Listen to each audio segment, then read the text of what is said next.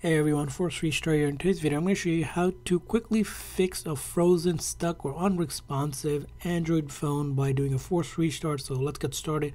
So in order to do that on the newer Android devices, all you're going to do is locate the volume down and this lock or the power button. So you need to press these two buttons at the same time until the screen goes completely black.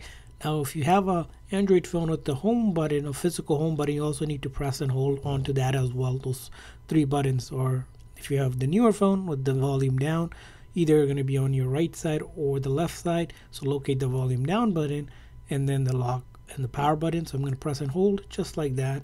And as you can see here, it's going to ask you to do things on the screen, but you don't need to touch the screen. Just keep on holding on to those two buttons or three buttons if you have the home button. And then we're going to wait for the phone to show any signs of turning on, and then we let go of those buttons. Again, the volume down and the power and the lock button will help fix any frozen, stuck, unresponsive Android phone that you have. And once you see it, turn it back on. After that, it should fix it, and usually this is a quick fix for most of these issues. And I hope this video was helpful, so please consider the like and subscribe button for more tips and tricks for your Android devices. We'll see you guys next time.